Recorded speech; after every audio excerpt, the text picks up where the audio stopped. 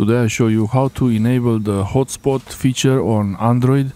This is Android 14, Sony Xperia 1 Mark V, but this can work on really any version of Android.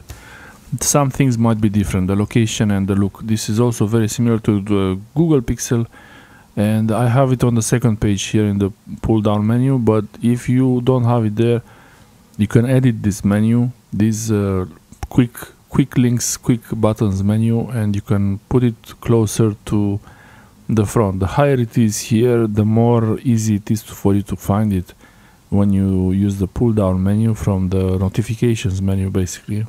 You can also access the hotspot feature by going into the settings of the phone, so either from the notifications menu, from there, hotspot, or you can open the settings on the phone and find the network and internet option right there, and here look for hotspot and tethering. Tethering, it means like it connects to another device, and here the option for portable hotspot. You see the Wi-Fi there, the icon for the Wi-Fi. On the Samsung Galaxy S23 Ultra I did the same, and it had Wi-Fi and hotspot at the same time, but this one doesn't. It changes into this hotspot mode, so you need to share the mobile data from your 4G or 5G through Wi-Fi, and I'm not sure, but supposedly you should be able to use the 5 GHz and 2.4 GHz, but I'm not sure. It didn't really work with that. These are the security, the name of the hotspot, the type of security, password, and once you enable it, you will find there are other devices who can find your Wi-Fi.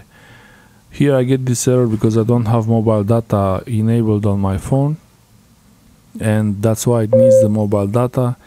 And on this phone, on the Sony, I couldn't get it to connect to a Wi-Fi point and share on another Wi-Fi point. That worked on the Samsung though, so that was a big plus for Samsung.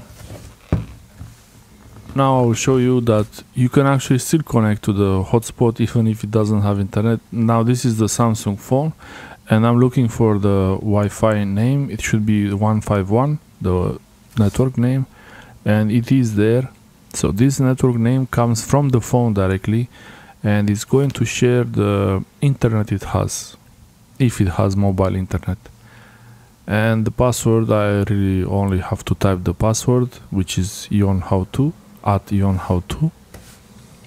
This is only a temporary password, only to show you can change the settings, but really leave everything by default as they are, and press connect, and you're connected to the hotspot. So this way, if you have two phones, two devices, only one really needs to have mobile data on it, and the second one can be connected to the hotspot, and like this, it's you don't need to have mobile data on multiple phones. Also, you can use this to connect like 3 or 4 phones to one hotspot. You can use one phone as a sharing like a router. You can basically use the phone as a internet provider router. If you're traveling, this is very convenient to be able to pay for one unlimited internet card and use on multiple phones. You can also use a special device that it's made for sharing the internet, like a mobile router, mobile internet. And you see there it's one connected. Here I could use the QR code even to share the hotspot. It says one connected. You don't really have to type the password. You can use the QR code from the settings there. And you can also have the option for Bluetooth tethering. I think this would work with the Wi-Fi, but it would be more slow, I believe, than actually using the portable hotspot. And I'm not sure how it would even work. And you can use Ethernet tethering. That's really good. You can have one phone connected to an Ethernet cable and use it as a router. Have a Wi-Fi point. This is the share hotspot screen, and you have the password.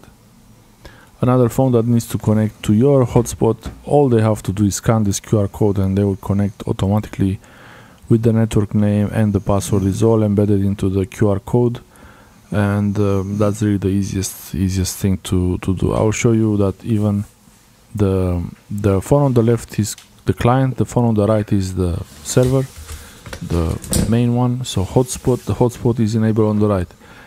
When I disable the hotspot, the phone on the left, the Samsung, will automatically connect to another Wi-Fi. So it's connected to the Wi-Fi, and I don't know what I was trying to do here. This one also has, actually the phone on the left has mobile internet. So this one, the Samsung, has 5G mobile internet.